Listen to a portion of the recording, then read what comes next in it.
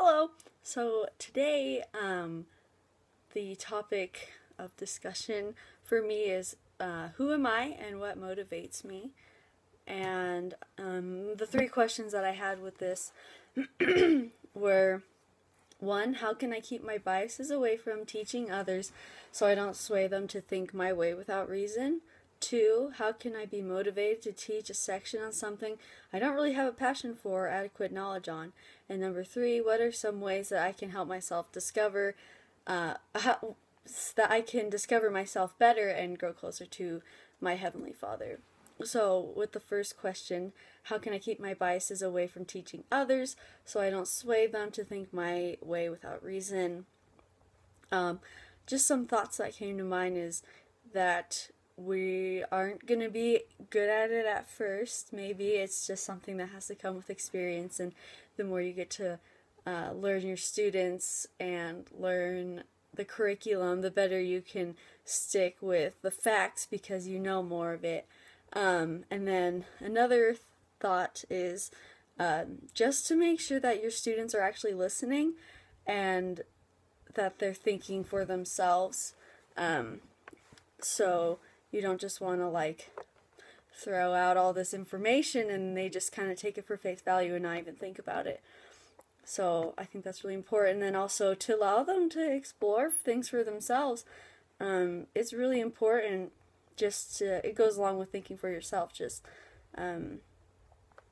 What is it that I truly believe, and not just letting them be swayed by an authority figure. And then also, I think as a teacher's responsibility to differentiate what is actually fact and what is opinion. So before you state something that's completely your opinion, to say, this is my opinion, this isn't, what it says in the book, this isn't a fact, it's just this is my personal opinion, so that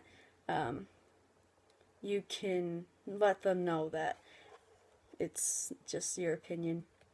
And then my next question is, how can I be motivated to teach a section on something I don't really have a passion for or adequate knowledge on?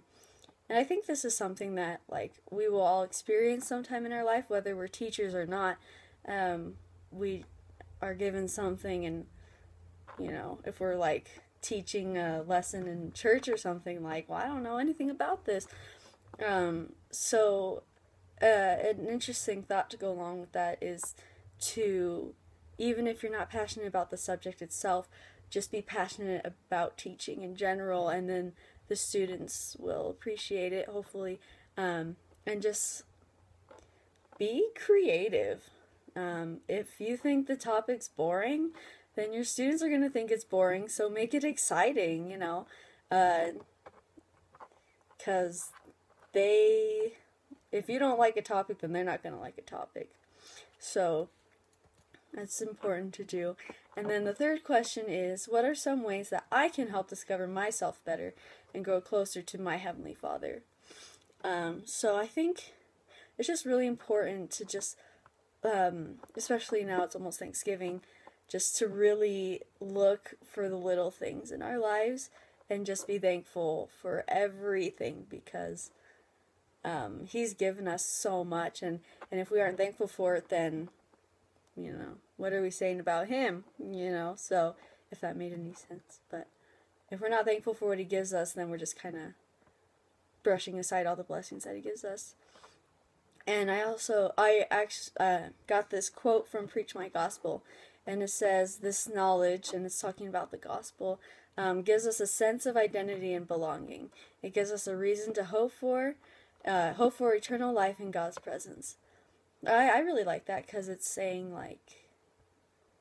that with the knowledge that we have in the church, it gives us something to live for, I guess, in a way, because we know that in this life, if we do good things, and the Lord will bless us, and we will be blessed in the eternities also.